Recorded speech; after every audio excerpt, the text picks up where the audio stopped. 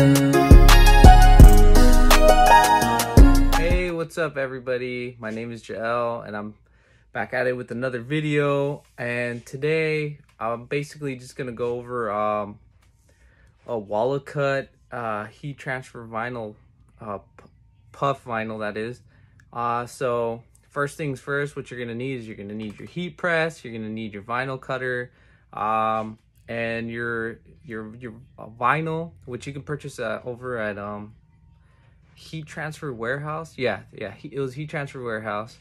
It's the Walakut puff vinyl. So I'm not gonna go over showing you how to personally cut the vinyl and the software and everything, because I mean, this video is not really for beginners. It's kind of just an overview to show you the puff vinyl. So anyway, let's get started. Oh, one quick tip on the heat transfer vinyl. So I don't know if you can see, but when you're laying it on the mat, there's a shiny side. Let's see if I can get it. There's a shiny side and then there's a matte side. I don't know if you can tell. This one's shiny. See, it's reflective.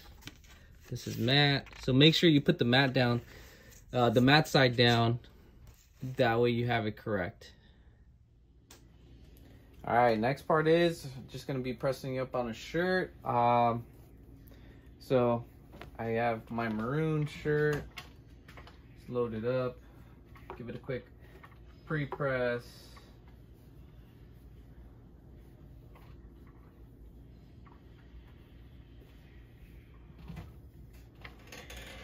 For about like 5 seconds. I have my heat at 305.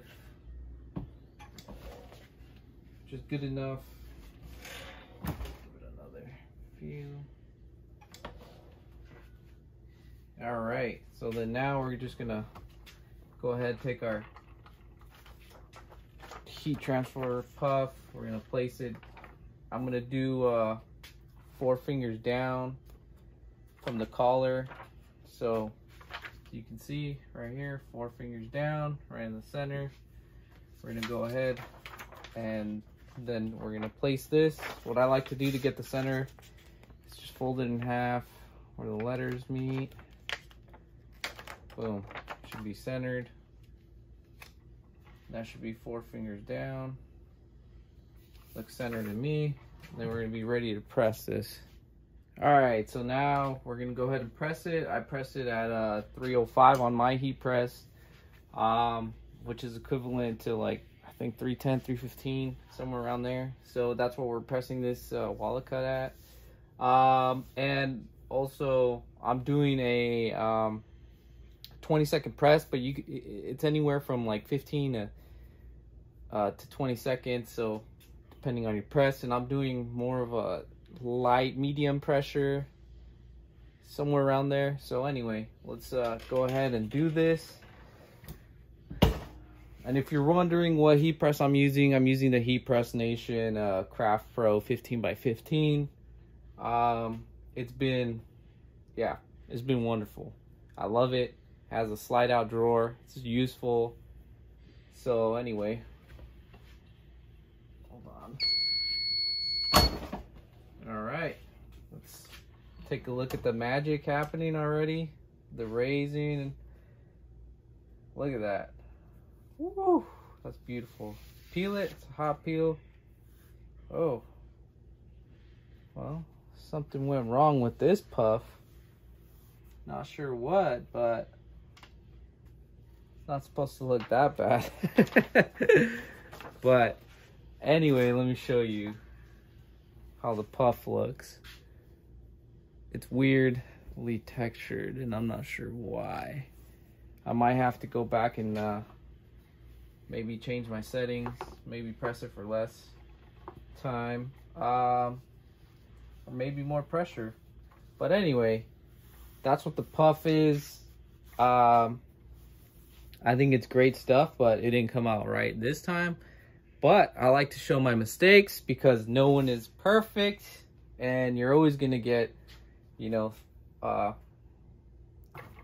things like this happening. Nothing goes right all the time, but yeah, check this out. I mean, I'll redo it, no biggie. So I ended up like correcting the issue that was going on with my heat press. I just cranked the heat down a little bit more and just stuck to the 10 seconds, and then it worked perfectly fine with the with the vinyl. And yeah, I got a great result. But I just I wanted to show everybody that, you know, we all go through trials and errors with everything, and it's not my first time working with this Walakut puff. Yeah, this is the first time it ever gave me an issue. It was weird, but of course I had to be on camera, right?